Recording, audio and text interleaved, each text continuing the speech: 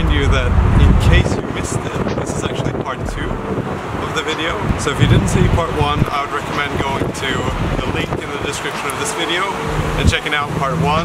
But if you did see part 1, then we'll continue on from where we left off, and I'll show you how I decided to organize all the folders with the different names and all the different places.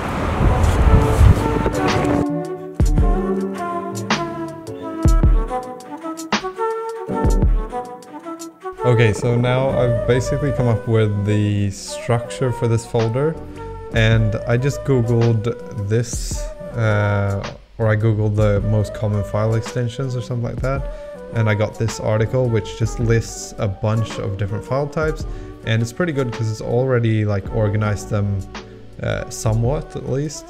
So that's actually really good. Yeah, I think I have a bit of work to do to actually keep track of all the different file types, but this is the system that I came up with. So these are the first folders that we have: media, other, programming, and text. If we go into media, we have audio, images, video. They don't have anything within them. So within these folders is where we're going to have the year, months, and all that stuff. And then I came up with programming, because a lot of the files that I'm going to use are probably going to be related to programming. So we came up with this one, which is for the different languages, essentially the most common languages that I use. So we have C and C++, we have Dart, we have database. I think a lot of these folders are probably going to be empty for a long time, because a lot of this stuff I don't really use that much. Okay. And then we have text files, and this is going to be Microsoft, and that's going to be related to Excel, Word. And then we just have text files, which is just going to be text files essentially. So basically you need to go through all of those different file types here, and then what we need to do is either create if-else statements or cases or something. Maybe we can create a dictionary.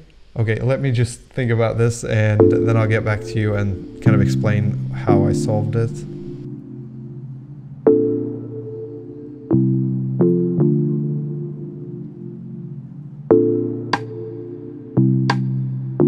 Alright, so now I think the way to solve this problem is to create a dictionary with all the different extensions, and the extensions mapping to the folder where I want to put them.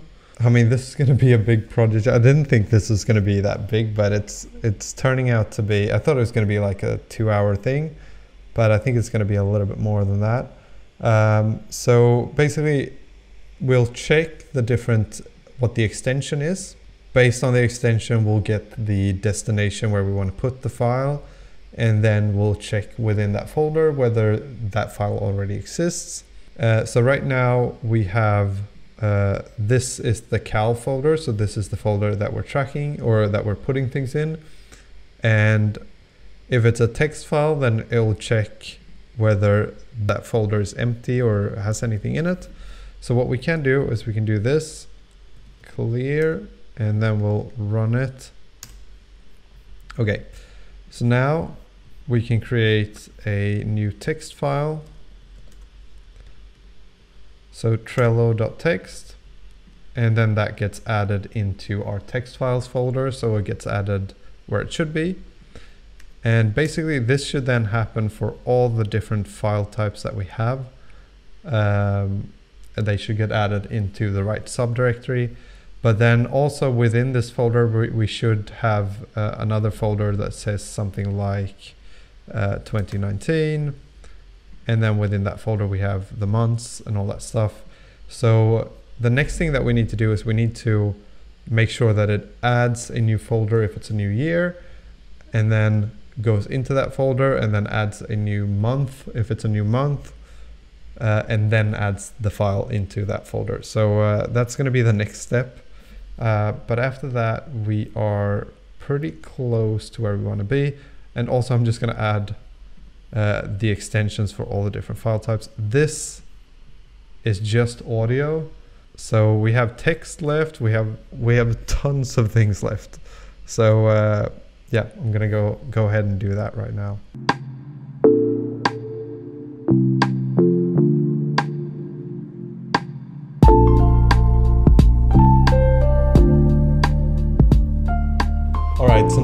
I've finished this list or this dictionary with all the different file types.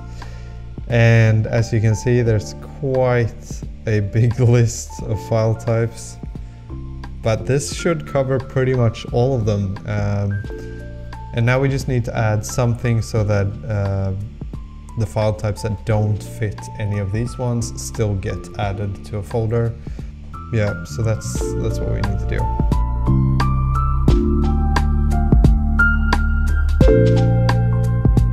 Okay, so now I think it should work. It seems like it works right now.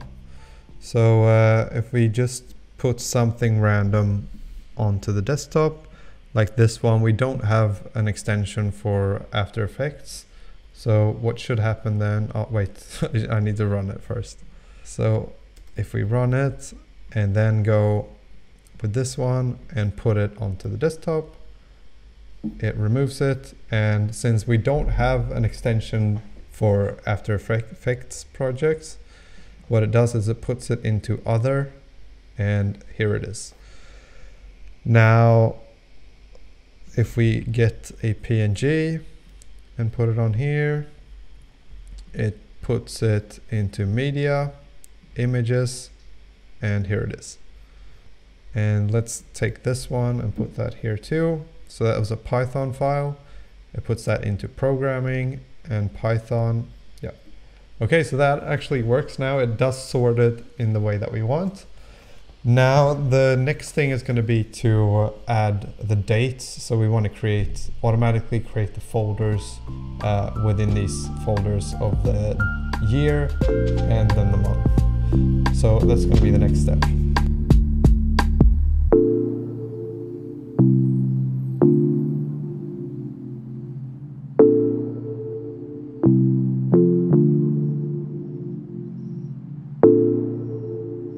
Alright, so now it works. It takes the files and puts them into, and like checks the extension basically, and then goes into the folder corresponding to that extension.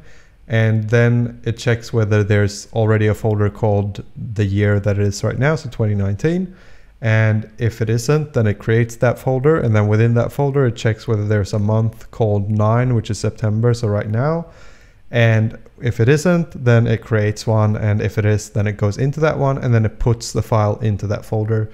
So what I've done is I've basically just taken a bunch of files and cluttered down my desk completely so that we can actually test this properly. So what I'm going to do is I'm just going to run the script, and then I'm going to move one of the files. So essentially modifying the desktop folder. And that should then trigger it to move all of these files into the desk or into the folder called cal that you can see right here. I think this is going to be super satisfying. So we're going to run it. We're going to hope that it works. All right, let's run it. And let's move something.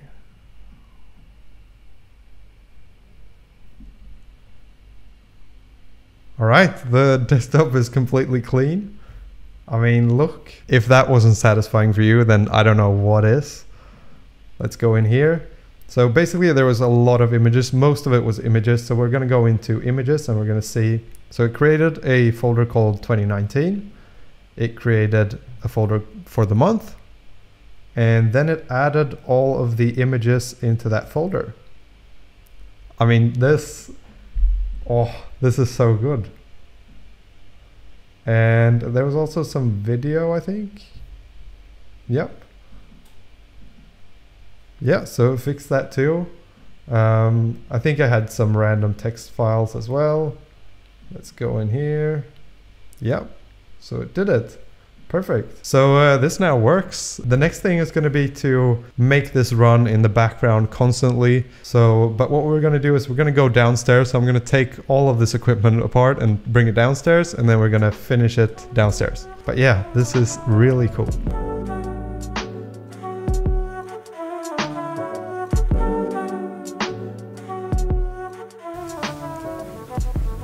All right, so I guess this will be the setup now. So let's finish this off and make sure that this program actually runs in the background so that we don't have to worry about turning it on and turning it off and all that stuff.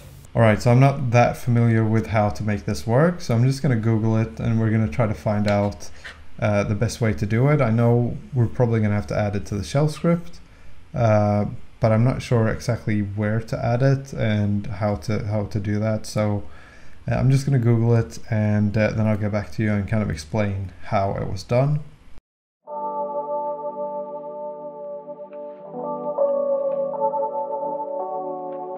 Alright.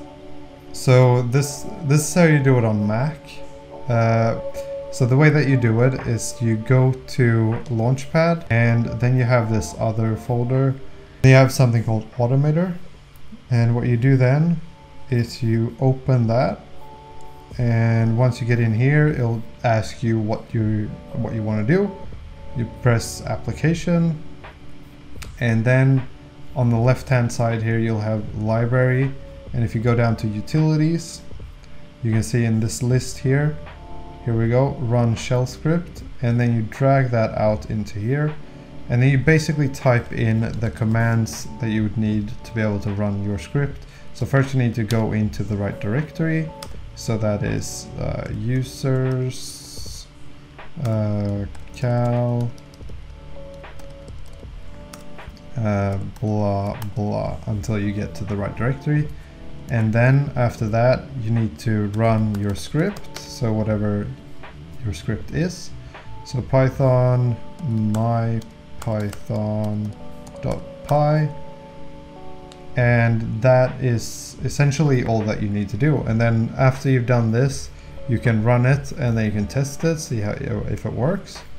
And then you go up here and you press save, and once you press save you can name it whatever you want. You can add it somewhere. I added it to Documents, and then once you've saved it you need to go to System Preferences, and then you press Users and Groups, and then there's something called Login Items, and then you basically press plus, and then you can add it. So what I did is I added Desk Cleaner here, so it's already been added, and that means that as soon as you run your computer this thing will run. So right now I'm not running anything, but if we go into Documents and add person.py to the desktop, it gets removed straight away. And then if we go into my folder, we can look into Programming, Python 2019-09, and person.py. So that gets added into the right place at the right time, which is really cool. So now it actually works. We've managed to make something that will essentially clean our desktop for us. We don't have to worry about it. We can just put things onto our desktop and it'll put them into the right folders and directories by itself, which I think is really cool. So I'm pretty happy with the outcome of this, because trying to keep your desktop clean is usually quite difficult, at least for me, because oftentimes I work on things and I just put them on the desktop and then just leave them there, forget that I added them, and then it just keeps piling up. I just add more and more things. But now essentially this is completely clean. Of course you can go way more into depth and like get super OCD about all the different folders, which I think would be really interesting just to see kind of what different systems you can come up with. But I think this, for now, this kind of works well enough for me. Okay, so that's it, we're done. Alright, so that's it for this one. I hope you enjoyed it, and I have to say that this is probably my favorite build that I've done so far. It just feels like it's super useful, so I hope that it gave you some new ideas on things to try, or gave you some inspiration to start building something. And also I have to say that I will be starting to stream again starting on Monday on Twitch at 2 p.m. till 3 p.m. So every Monday, Tuesday and Wednesday I'll be streaming. And also I will be uploading Monday stream to YouTube on Tuesdays. So on Tuesdays at 3 p.m. on YouTube you can also watch the Monday streams. So this series is going to be called Building an App from Scratch, and in this series we're going to go through everything literally from an idea to a finished app design, front end, back end, REST APIs. It's going to be really exciting, and we're going to build the front end using Flutter, and then the back end we're going to build in Python. So I really hope you join me for that this Monday at 2 p.m. on Twitch, or you can always catch it on Tuesday when I upload it to YouTube. Anyway, that's it for this one. I hope I'll see you in the next one.